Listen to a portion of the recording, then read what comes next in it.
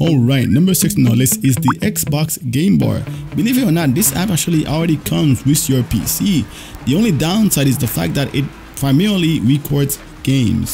So for gamers, this is great news. Oftentimes you don't need a third-party software. The Xbox Gamebar can do that for you. Number 5 on our list is actually surprising. It's Zoom. Yes, you can use Zoom to screen record. For example, if you've been recording a meeting and you shared screen, well, that screen you just shared is now being recorded as well. And as a result, if you stop the meeting, there you go, that video is saved and you actually have a recording of your screen.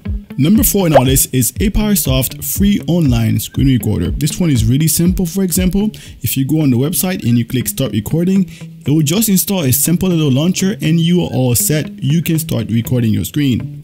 Number 3 on our list is ShareX. Now ShareX is often known as a screen capture program, but it actually does screen recording as well. And surprisingly, you can actually use it to even do 60 FPS screen recording. Alright, number 2 and number 1. These two are a tie. They're literally neck and neck. And they are Streamlabs Screen Recorder and OBS. Now for me personally, I like Streamlabs Screen Recorder more and I will put that as number 1. But I know for you, many of you really like OBS and you like the features that it offers. So please share a comment below as to which one of these you like more.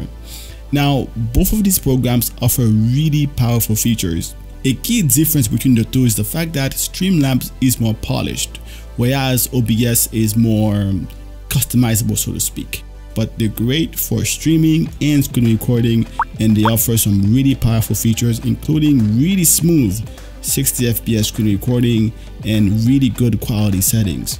So that's it. If you like this video, please hit the like button, subscribe for more. Thanks for watching.